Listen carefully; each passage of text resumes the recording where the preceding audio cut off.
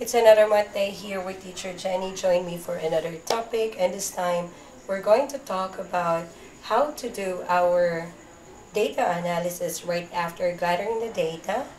And we'll start with the demographic profiling. So if this is your raw data and you are going to analyze your data, of course, you need the information on your demographic.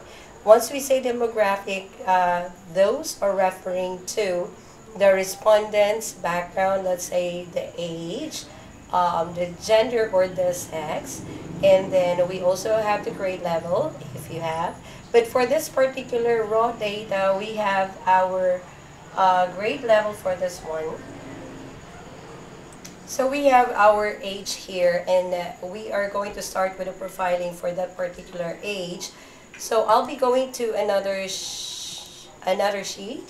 So for this one, I'm making here an APA table. This is now readying you for your reporting later on the data analysis part. So right here we have the profile of the respondents. You can actually have all the demographic profile here, and like the age and then the sex. If you want to have more on that one, you can simply add rows on it. So for this time, since we only have an age on that raw data, so I'll be now teaching you how to do the frequency, how to do the percent of your profile of that respondent in terms of age. So we'll start with the age here. So this time under frequency, we can just simply do our count if. So on your cell here, you can just simply type equal symbol, and then you can type on the count, and you would see some options here. You will not be clicking on the count here because what will it be doing is only counting the number of cells in range that contain numbers. So any numbers would do for that one. You can have all the data that you're highlighting there, it will be counted. So that's count. Now if you wanted only to count those that are under age 15, you will be using the count if here. So try to double click that one, and on the count if, you would see the parameter there in which you've got there the range. So you will be clicking on the range. So this time on our raw data, it's on another sheet, so we'll be clicking that particular sheet. So we click on the data or the data, and then you are going to highlight from the response of the respondent 1 up to the last response here. You will be highlighting that one under the age. You have to be careful on not highlighting anything else there, because what we're counting only will be on this particular column, which is the age. From here, I can just simply do my 15, and then that will be counting off 15 as the age there. So we have 15, we've got 1, which is of age 15. So upon checking the data, if you wanted to check the data there, if it is correct, then you go ahead and check that one.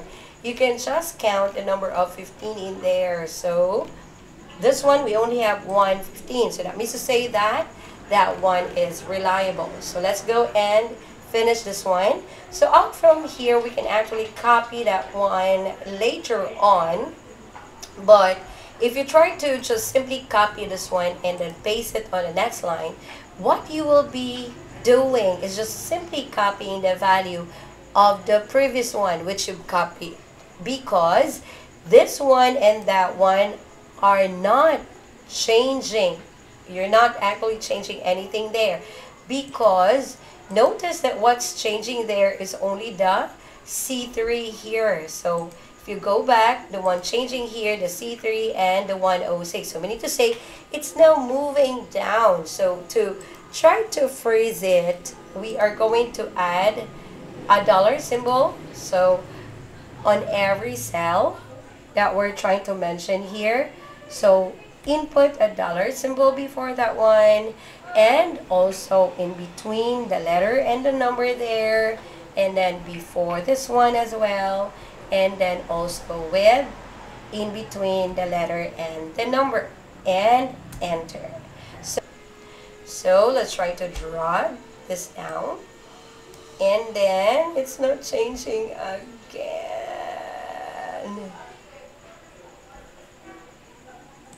Okay, I know now what went wrong here. What went wrong here is that we did not change our criteria. So take note, our criteria is very important and we neglected that one. So you have to be careful on what you are doing. So this time we are going to change our criteria. So we have here, for this column, row, we have that one as 16. Enter. And there you go, we've got that one as 58. Meaning to say, there are 58 respondents that are of age 16. Next, we go for changing this criteria to 17 and then enter. That will be age 17, we have 40 respondents on that one. Now, take note, this must total to 104. Our number of respondents is 104. So everything here must sum up to 104. So later on, we'll check on that one.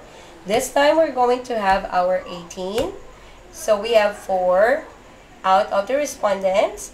And then we have 19. We have 1 out of our respondents. So let's try to check whether this is correct. So let's try to do the sum.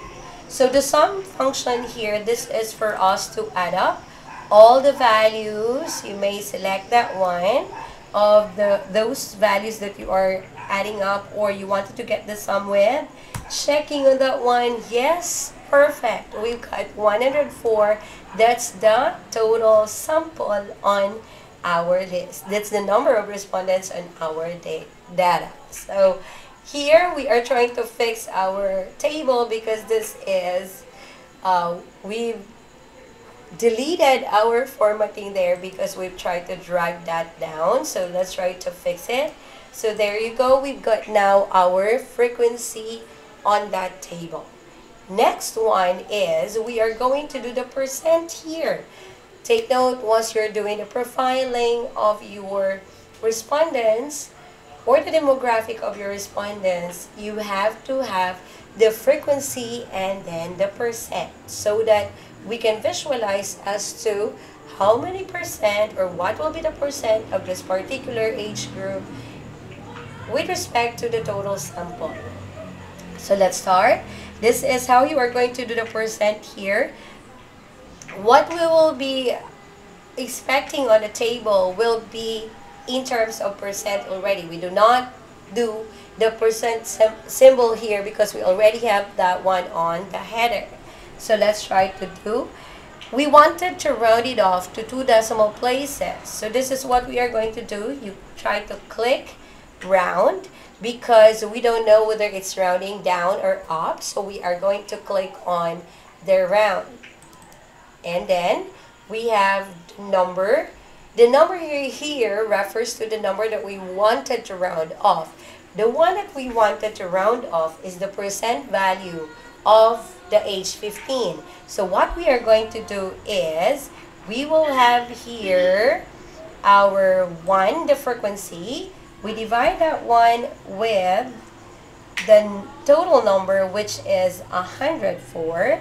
And then we multiply that one with 100.